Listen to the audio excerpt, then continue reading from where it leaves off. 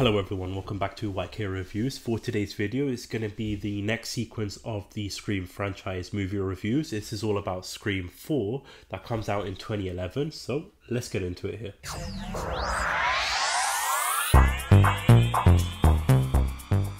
Now with Scream 4, this was essentially sort of like a reboot type of movie. Basically back in 2011, 2010, all these reboots coming out, Friday the 13th reboot, Nightmare on Elm Street reboot, just so many different types of reboots for horror movies coming out here. So they decided to make Scream 4 come out as well, a reboot type of movie, but also following legacy characters and everything like that here. And with this one, I watched it for the first time earlier this week in preparation for Scream 5, just because, as I mentioned in one of the reviews with Scream, like, I had grown up as a kid. The Scream movies and the scary movies were just blended into my memory. So for me growing up, Ghostface was an image of Ghostface going, "What's up?" on the phone. So I sort of just didn't take it serious because of my mind just blended these two movies together. But now that rewatching it here, just loving this franchise, loving these movies, I feel like with the 2011 one, the movie itself, with what they did back then, to like, if you're thinking about it in this day and age, I feel like it does work here. So if we start off with the movie, in terms of the opening sequence, the traditional opening sequence, for me, I feel like this was one of the weakest opening sequences of a Scream movie, because you start off with these two characters talking about horror movies, mostly in particular talking about Saw, and basically dismissing Saw, saying how there's no character development or anything like that, which I completely disagree. Saw is a fantastic movie franchise, and there is character development throughout the movies and ongoing. If you haven't seen the Saw movies, I won't give out anything in too much detail, but there is a lot of like character development. I really love the Saw movies, and I feel like these two girls were completely wrong about the Saw movies when they were discussing it, apart from the last couple of ones. I'll give them that, but the first like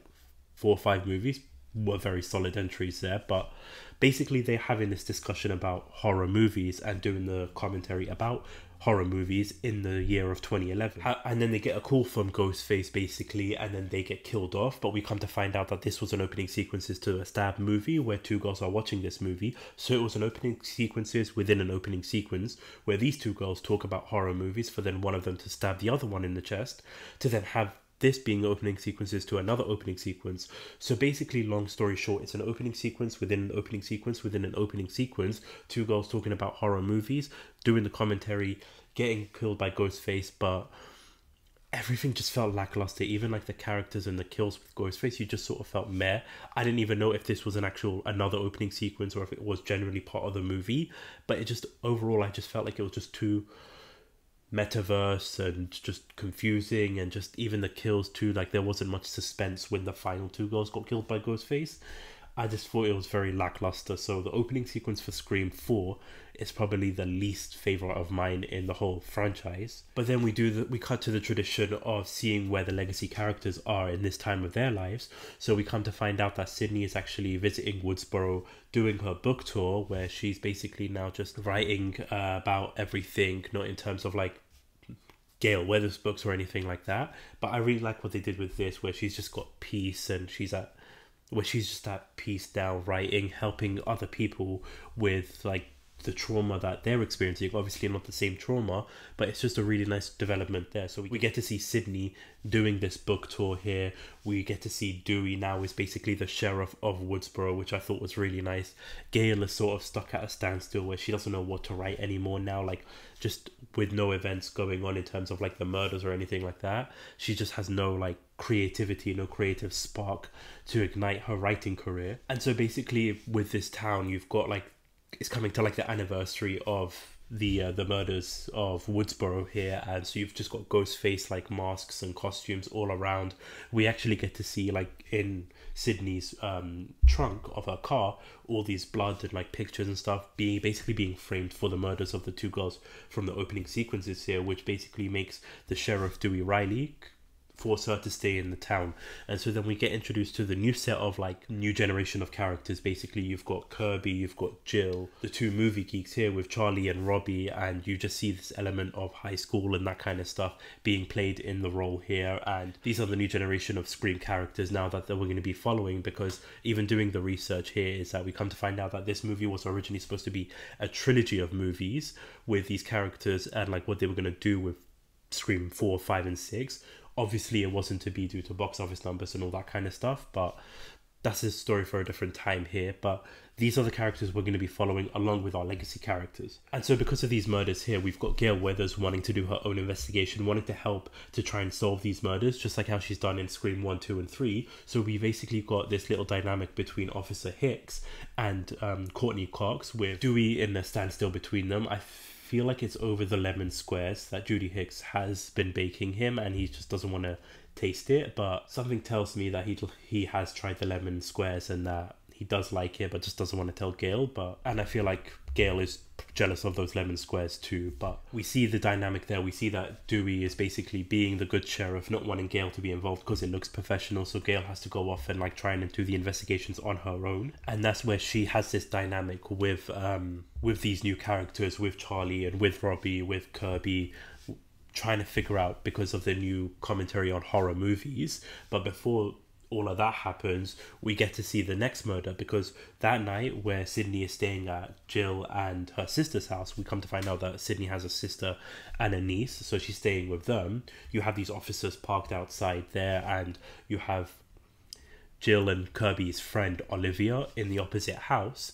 Basically, Ghostface calls Kirby, starts stalking them, basically playing games, mind games on the phone with Kirby and Jill, basically saying that he's in the closet. When they open the closet door, that suspense of like nothing being there, only to come to find out that Ghostface is in the opposite house with Olivia and kills her in a brutal fashion there, stabbing her multiple times, even like pushing her head out the window. And that's where you get Jill and Sidney running to the house, Sidney having that face-to-face with Ghostface. Jill gets stabbed in the arm too, and we get that hospital sequence too where Sidney's assistant wants to take advantage of this, wants to help boost the book sales with all these murder going on. So Ghostface decides to pay her a visit in the parking lot, and I love this. I love the suspense with this, in terms of like her trying to get into the car, going into the car, coming out of the car, Ghostface just messing with her mind, teasing her, to eventually then killing her and throwing her off of the hospital into the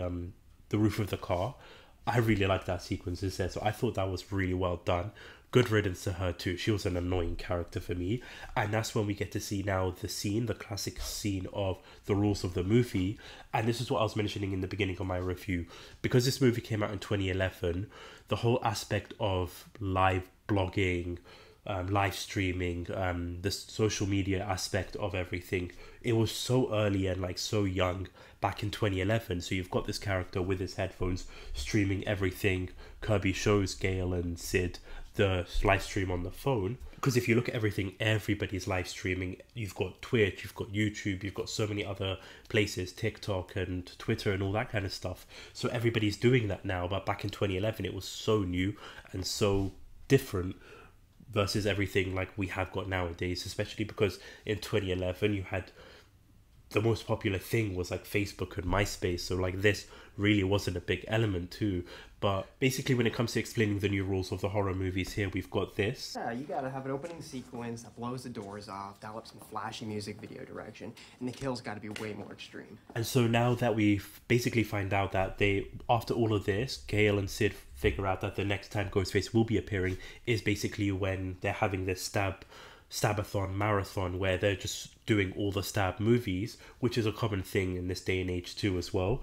So basically you have got the characters, these kids in this like house or warehouse or wherever it was, streaming these movies. You have like that atmosphere and elements similar to like the Scream 2 opening sequence. Gale is there, she's setting up cameras, only to find out that Ghostface is doing this as well, one-upping her. And that's when Gale and Ghostface come face to face with one another, Ghostface attacking Gale Weathers, and to the point where he stabs her in the shoulder to escape. And then you've also got, while this is going on, you've got outside Jill's house too, you've got Ghostface coming out there, killing the two officers that were like guarding the house of Jill, because they did such a fantastic job with Olivia's house. Ghostface ends up killing them in such a brutal fashion too, where he basically stabs the officer outside. They were going back and forth with also like rules of horror movies and that kind of stuff. Ghostface stabs one of the officers and then just stabs the other officer right in the head, with that officer swinging like no tomorrow, falling down on the floor, dying with his famous last words. Fuck Bruce Willis. And so Ghostface then goes after Sidney and his sister, where they try to like close the door, only for Ghostface to use the letterbox to stab Sidney's sister in the back, killing her. And Sidney takes advantage, tries to leave, takes the car and like escapes. And that's when we basically now get to like the third act of the movie, the big final party. So the party has now moved to Kirby's house. So you've got Jill, you've got Kirby, you've got Robbie, you've got Charlie, and you've got Trevor, who is Jill's ex-boyfriend, which I didn't really talk about throughout the movie because he's sort of in and out. You have your suspicions of him. He has like Billy Loomis vibes to him, but he's essentially just a harmless character, because you come to find out that he gets tied up, just like Sidney's father in Scream 1, the original one. He gets tied up, is locked in the closet, going to be framed for the murders in itself. So he's sort of just like a side character there. But then you have this party going on. People are like disappearing in and out of the room. Here you see Kirby and Charlie maybe finally start to feel that connection there, start kissing, and people are having the suspicion of Trevor because he claims that he was texted to come to the party. But essentially the third act is this little like back and forth at the party with each of these characters here. And that's when Ghostface arrives and starts killing Robbie, and he kills him while being live streamed. He's drunk, wandering around outside and just doing everything he can to avoid getting killed by Ghostface. I'm gay. I'm gay. I mean, if it helps. And that's when Sidney arrives, and she manages to try and get Jill and Kirby to escape. Jill gets separated from them, and then you've got Kirby and Sid going down to the basement, I believe it was, and that's where you have that recreation of the first scene in the first Scream movie, where you've got the boyfriend tied up to the chair there, and just before that, like, he's knocking on the window, asking to come inside the house, when obviously Kirby is now all suspicious, doesn't trust anybody there. Even Sidney's giving her like warnings, like if you trust him or not. And then you get that recreation where he's tied up to the chair, which allows Kirby to go and try to rescue him. And then you get the big reveal where he is one of the ghost faces. And I'll be completely honest, his reveal was kind of meh to me, because his motives, as we come to find out later on in the movie, is out of love, and he just didn't really do much in terms of the presence of Ghostface there. So I'm planning on doing like a tier ranking of all the Ghostface and all the Scream movies, but a little sneak peek for me is he's going to probably be like the bottom of the list tier ranking as the Ghostface, because there's just something was lacking for me when it comes to him being Ghostface. But he ends up stabbing Kirby, and we don't know what happens to Kirby, whether she is alive or dead. After seeing the Scream 6 trailer, and there was a bit of Easter eggs in Scream 5 that people were talking about where she was alive, so we did find out that she was alive eventually, but she gets stabbed and is dropped to the floor, and that's where we see Sidney and Jill, and this is where Jill has been revealed to be Ghostface, and you kind of saw it coming. Like I said, I didn't see this movie when it came out, and like the hype and like the theories and all that kind of stuff there, but you kind of did see it coming. It was pretty obvious as the movie was progressing that she was going to be revealed as Ghostface. But for me, I think her performances in the third act, her motives, what she put herself through was just phenomenal, and really ranks her up there as one of like the top Ghostface. Obviously not the top two, but really does have that threatening Ghostface presence to it. So basically, once she does reveal herself to be Ghostface, her motives is that she is looking to be the next Sidney Prescott. She wants to be famous, have that fame, the glory, be what Sidney Prescott is when it comes to like media and that attention there. And to be honest with you, like, because like I mentioned, this movie coming out in 2011, sort of, you don't really get to appreciate or enjoy that aspect because of the social media presence in this movie versus now. Because if you go on TikTok, thousands of people are doing the dumbest things on TikTok to try to get famous. You have the blackout challenge, you even had like the cinnamon challenge a couple of years ago. Like, a lot of people are doing ridiculous things to get famous, this motive isn't as wild or out there as what it is like in the real world right now. I even saw like a news article about so many people dying from different like challenges on TikTok too, so it's not out of the realms of possibility, because especially what she does too, because like as she reveals to be Ghostface, she ends up killing Trevor and she ends up killing Charlie by stabbing him through the heart. They're trying to recreate the whole Billy and Stu dynamic of hurting each other so that they are revealed as victims, but she ends up stabbing him in the heart. Like I mentioned, him just doing this out of love ironically gets stabbed in the heart. She stabs Sid and just goes obliterating herself. The things that she does to just make sure that it becomes believable, like smashing her head through like a portrait glass, falling back onto the coffee table, grabbing Trevor's hand and just pulling her hair. It's just, she goes complete nut job on herself, which I just stand up and applaud that here. And then you get to like the final sequences here as it's a hospital scene.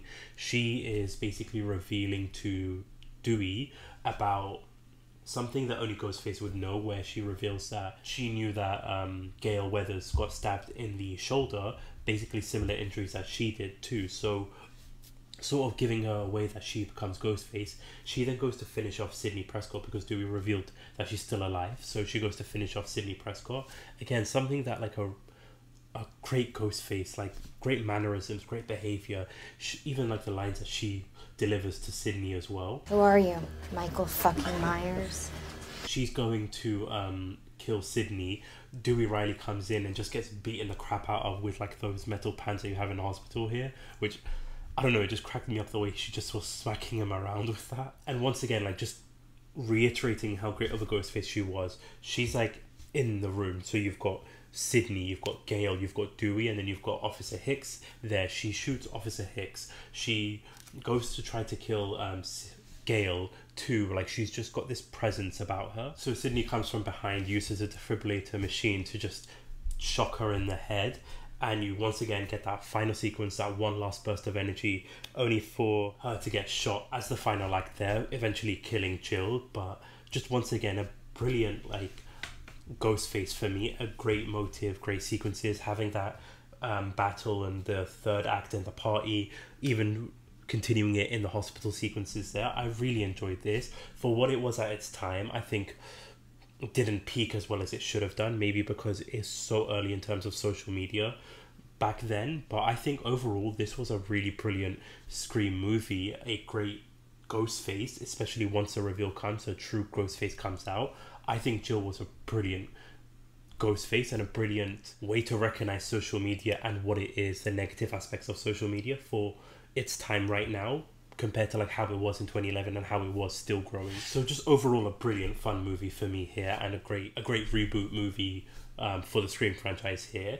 Let me know your thoughts, your opinions in the comment section down below. What your thoughts are about Scream 4, what your thoughts are about Jill as Ghostface, and also your thoughts in terms of like the whole reboot movie in itself. Please let me know down your thoughts and your opinions in the comment section down below. And if you haven't already, hit that subscribe button, like button, hit the notification bell so that you don't miss out on future videos here on the channel. Again, Scream 5 review will be coming out along with Scream 6, so they will be coming out in the next couple of days or within the same day here, back to back. And keep an eye out on the channel for the Scream tier ranking for Ghostface and the movies. But thank you so much for watching, thank you so much for listening. This is YK Reviews.